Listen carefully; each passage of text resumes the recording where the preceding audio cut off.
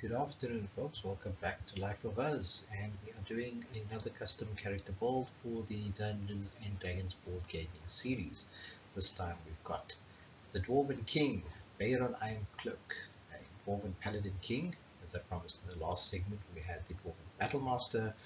He was the right hand of the Dwarven King, and today we are looking at the Dwarven King himself, Baeron Ironcloack. This is some of the artwork at the back of the cards, the daily utility and at-will powers. But without any further ado, let's dive right in and look at his character card. Baeron Ironcloack, Dwarf Paladin King. And behold, thus it was that a holy thunder was wrought down upon the Drakungor, and smote his fell carcass atop the Narnstein dug. And from that thunder emerged the one true king, and all who looked upon him bowed. For he was Baeron Ironcloack, mightiest of dwarves. So that's taken directly from the Dwarven scriptures, the holy text of the dwarves.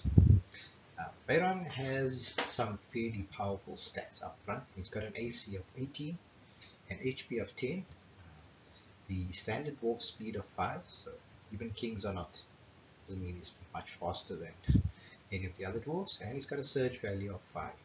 But his base ability is quite significant. It's called Holy Presence, and all Dwarven heroes on Baeron's tile gain a +2 AC and gain advantage on all dice rolls. So that's some pretty impressive stats. In terms of power cards, he gets Thunder Smite, 1 daily and 3 utilities, and that's it. It's not much in the way of power cards, but he is definitely a character that you want in your party if you're going full on dwarves.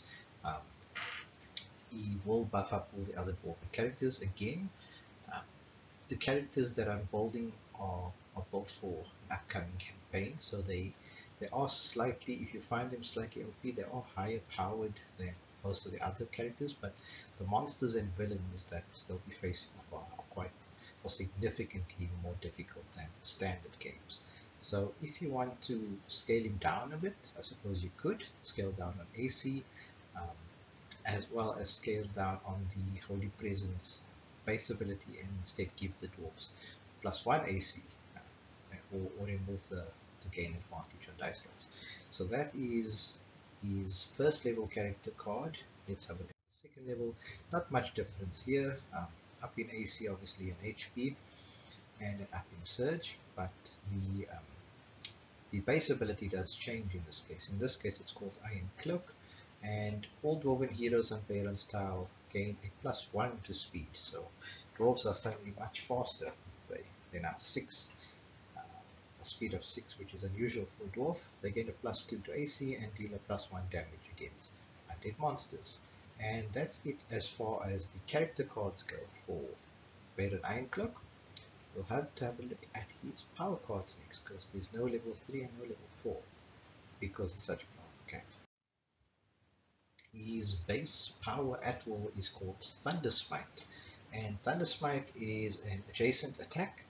It is a very powerful adjacent attack, +11, so 1 damage, and the base ability of Cowardly, which I've explained previously, but I'll explain it again at the end of the segment. On a hit, the monster gains Cowardly, move the monster 1 tile in any direction. So just the mere presence of this Holy Paladin King is enough to scare away any adversary that he may face against. Okay, let's move on to his daily powers now. Daily powers, there are only 2 to choose from, and these daily powers are fairly specific in how they work. The Holy Smite is only for attacking a adjacent villain, so it's not for attacking any monsters, but is a +14, dealing 5 damage with a miss of 2 damage. So that is a very powerful smite. Attack 1 adjacent villain. On a hit, move the villain 1 tile in any direction. Then we've got King's Word.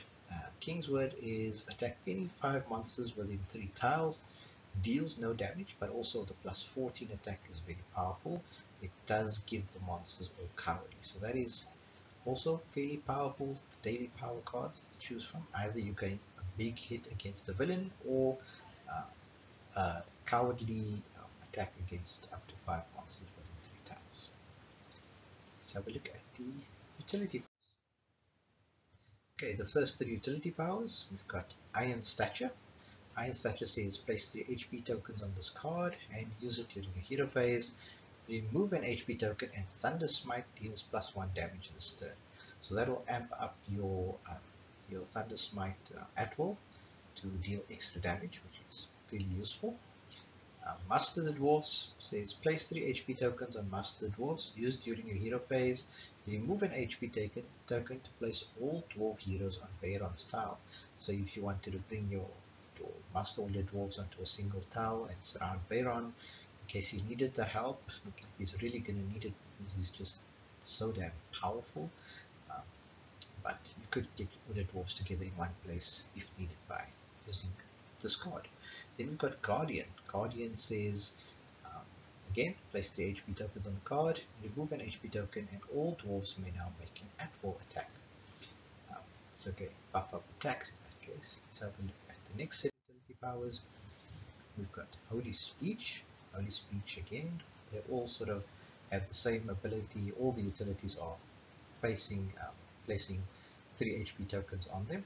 So in this case, you remove an HP token whenever a black arrow tile is placed. And we know black arrow tiles in the D&D adventure board gaming system are generally bad because they mean we need to pull an encounter card. But in this case, you get to negate that 3 times. We've got King's Light. This one is for whenever an undead monster is placed, and you can immediately deal +1 damage to the monster, and if it is destroyed, you draw a treasure card. Resilience, again, 3 tokens on top of the card, use it anytime. Remove an HP token to cancel any attack on any dwarf hero. And that is Baeron's utility powers, and well, those are all of his powers.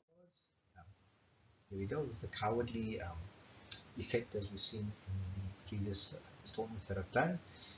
Cowardly just means that monsters don't activate for that turn for any rolls less than 11. So anytime a monster does activate, and if the monster has a cowardly token on top of it, it has to first roll dice.